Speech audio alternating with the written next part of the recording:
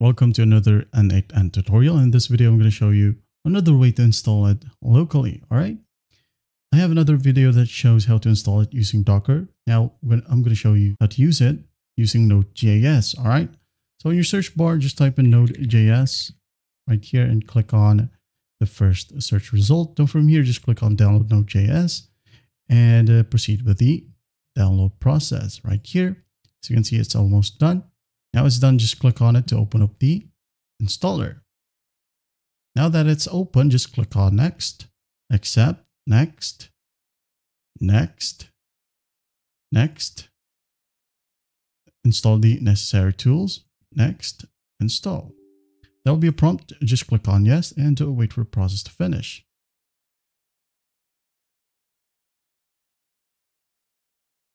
As you can see here, it's done. I'm going to hit on finish. And we're going to press any key to continue with the process. Again, hit on yes. There'll be a prompt right here.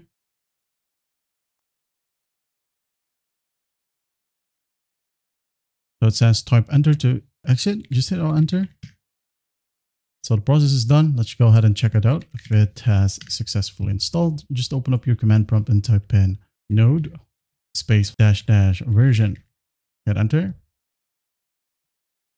So we have installed this successfully and the latest version is installed. And what we're going to do next is again open up our web browser. I'll go ahead and open up a new tab. I'll type in n8n space npm. All right.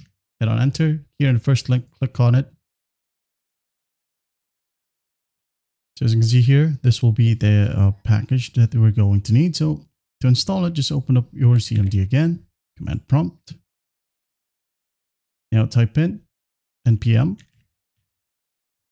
I n8n -g and hit on enter. -g right here if you want it to install globally. If not, just erase -g.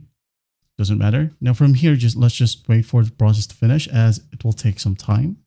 It will take about a good 3 to 5 minutes. All right, just wait for it.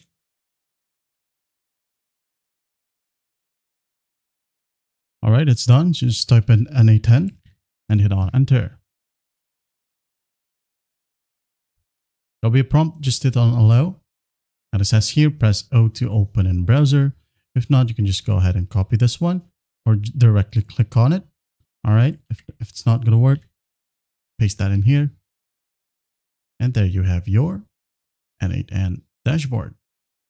Well, I hope this video helps and I'll see you in the next one.